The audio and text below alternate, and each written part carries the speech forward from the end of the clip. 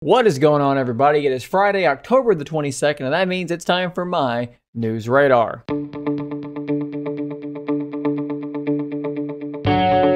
The first piece of news I've got for you today has been something that we've been waiting for quite some time. Obviously, Windows 11 is now released to the public. You can download this thing quite easily. However, for those of us that are on the beta channel via the Insider Preview, we actually now have access to an early test here of Android apps on Windows 11. And there's some instructions here. It's really straightforward, but it's on the blog.windows.com website. Basically, all you have to do is make sure you're on the beta channel of the Windows Insider Update.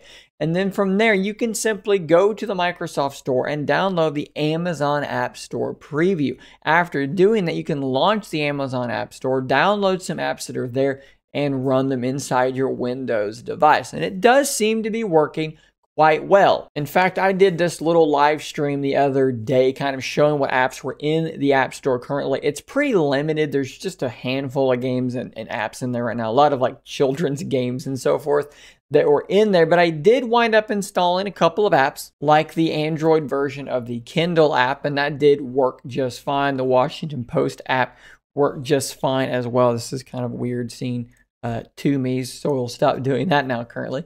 But it does work pretty well. The biggest problem right now is that there just aren't that many apps that are in the test to be testing. Now, that problem can be addressed by sideloading. And there are instructions here on mspoweruser.com of exactly how to accomplish this. Now, I've not tried it just yet, but it's something that I'm going to try in the coming days and weeks, probably very soon. And I'll probably post a video exactly how to do it, kind of walking through it. But basically, sideloading allows you to install whatever Android app you want to install, so long as it's not reliant upon the Google Play services, as you see down here, because the Google Play services are a thing in this Windows subsystem for Android that we're playing with here on Windows 11. But it does look pretty simple. You can see this tweet here from a friend of the channel showing his apps that he has sideloaded and so forth. Actually sideloading quite a few things. Instagram, everything seems to be working really, really well. Really cool stuff, and I'm happy to see that it's finally here, finally being properly shown off and tested.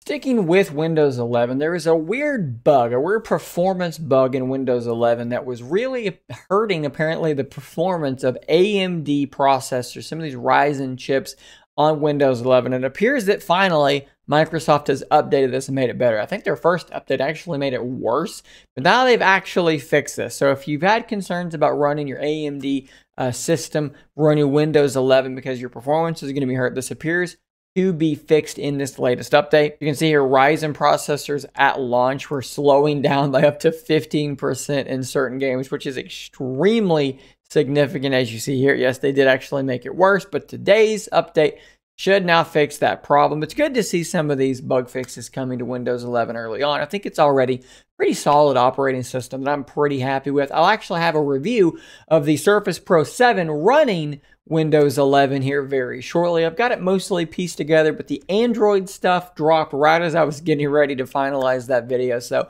we've had to kind of pump the brakes a little bit, reassess, but I will have that coming here in the next few days and weeks as well. And now let's jump into what I think everybody on this channel is still buzzing and talking about, and that is Surface Duo 2. So we've had a lot of early reviews that have come out for Surface Duo 2. I think a lot of these people have had the device for a couple of days before posting their review, so maybe that's quick to do a proper review. I don't know, but I'll stay off that topic. But what I've done here on Twitter is I put together kind of a super list of different takes and different sorts of points Surface Duo reviewers have made thus far, and we're just going to kind of run through them real quick, and I'll kind of tell you what I think. One of the overarching points here that you're going to see, though, is that Surface Duo 2 takes a big step forward, but a lot of these reviewers felt like it still wasn't quite far enough forward, that there still are some problems. This here came from The Verge, where they said at $1,500, everything about Duo 2 is a tall task. You could accomplish much of the same with an iPad mini alongside your phone for a third of the price. If the first Duo felt like it was half complete, this one maybe feels like it's 75% of the way there. I can see potential, but it doesn't live up to it unfortunately. And I can see where they're coming from to some degree. I still would argue that having two screens is still always going to be different than having one big screen, but I can kind of see what they're getting at here. TechCrunch has a similar take, saying that Microsoft has done a decent job working with the camera bump, but they feel like using the thing is a pain due to the fact that it feels like you're taking a picture with a tablet. And I can kind of see where they're coming from there. I've not been super bothered by this, but it may be something that fatigues me over time. Time will tell in that. They do seem to overall think it is nice hardware. They like some of the additions, like the new pen, the glance bar, the new camera seems to be better. But they do think that there are too many issues at that price to warrant the thing just yet. CNET talked a little bit about not enjoying spanning content across both screens, which is something I still just don't understand. We're talking about a dual screen phone, right? So if you're looking at a dual monitor computer, you wouldn't take Netflix and then stretch it across both your monitors and then complain that you've got a big gap in the middle, right? That just wouldn't be something that you would think to do. Yet, in a lot of these reviews, that's exactly what we wind up doing. We span video across it and then complain that that doesn't work well. I don't understand why you would think to do that, why that would be something you would want to try to do. This is a dual monitor setup. This isn't the same thing as a tablet. So stop trying to span videos and then complaining when it doesn't work well. Get a Z Fold. If you want a big screen, a big tablet that folds up, get a Z Fold. That's not what Surface Duo is. Engadget had kind of a weird complaint about the camera, where they complained that in the camera, they felt like you didn't have proper control. Because if you're here taking a picture, everything's fine. But once you move the camera past 180 degrees, it will actually disable the primary camera and switch you to the selfie camera. Now, I would argue that that actually makes sense because, let me open up the camera app here and I'll kind of show you what I mean. Because if you're here and you're taking a picture, that does make sense. But if you go and you fold it past here, at a certain point, you'll see that it does switch to the selfie camera. And the reason it does that is because much further past here, and you're just going to be taking a picture of the back of the phone.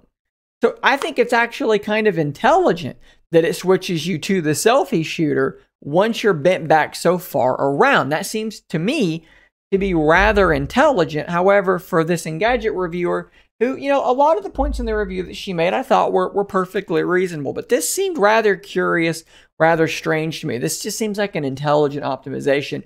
Why would you want to be able to take a picture of the back of your own device? It just seems strange to me, but whatever. Daniel Rubino over at Windows Central kind of was more in line with how I feel. It is a big step forward. There's a lot that is much, much better on Surface Duo 2, but there are some strange problems that are still, as he says here, unacceptable. There are still bugs. There are still some software problems, some weird missing animations like he mentions here. This is still a problem. And most consumers would probably be well advised to still hold off and see what happens with these early software updates. I feel like PC Mag has a pretty good take here, and I agree with a lot of what they're saying. Surface Duo 2 is the Wolverine of mobile multitasking. I'm the best at what I do, but sometimes what I do doesn't look very nice. I think that is a really, really good quote for Surface Duo 2. I could not agree more with what they just said there. You can read the rest of this here on screen if you want to pause. And of course, I've told you where all these come from, so feel free to go search out the links. PC Mag also does include benchmarking here, which you can see Surface Duo 2 does hold its own with a lot of modern phones. The OnePlus 9 Pro, for some reason, just kicks everybody's butt. But Surface Duo 2 is right there, hanging tough with the Z Fold 3. And of course, I will have my full review coming up in the next few days. I can't review a phone in 2 days. That's just not possible. I can't possibly let battery life settle and give you an idea of what the battery life is going to be in 2 days and 3 days. It's probably going to take just a few more days to really get a good feel about what's going on here. And that will, of course, be on the channel. So make sure you are subscribed so that you do not miss that. I do also want to point out a weird bug that's popped up, maybe one of the biggest bugs I've seen so far, but luckily it is easy to fix. If you're a Surface Duo user and you're using a pair of higher end wireless earbuds or headphones and you're having weird Bluetooth problems here, there is a fix for this. So what's happening here on my Liberty Air 2 Pros or Liberty Air Pro 2s, I don't remember exactly, something like that. I was having this weird issue where if I walked away, basically my signal was terrible, way worse than it was even on the original Surface Duo. Then I went into my settings and I disabled LDAC, which is a higher end codec, and I basically said, go with connection quality instead. This was actually a feature they just added to these earbuds, so I hadn't had it for long. So I turned it back off. Totally fixes the Bluetooth problem. In fact, I'm now able to walk all through my house and my Bluetooth is totally fine. I'll show you a video here demonstrating Bluetooth signal on my Surface headphones and how much better it is than it was on the original Surface Duo. And I'll show you that video now. So here's something that might make people who had Surface Duo 1 and had some Bluetooth range issues maybe feel a little bit better. Let's go ahead and hit play here. Okay, now we're just gonna go walk away, all right? My house is weirdly shaped. You can still hear this. I'm gonna use the headphones to block my messy house.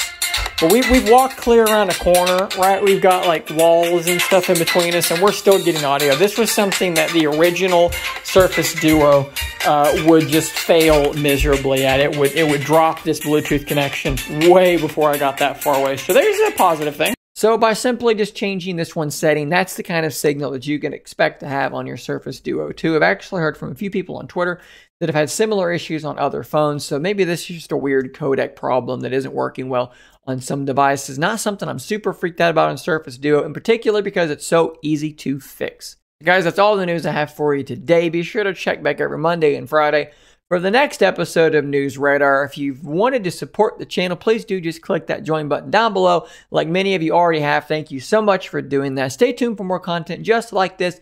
Hit that subscribe button so you don't miss any more. And until next time, stay nerdy, my friends.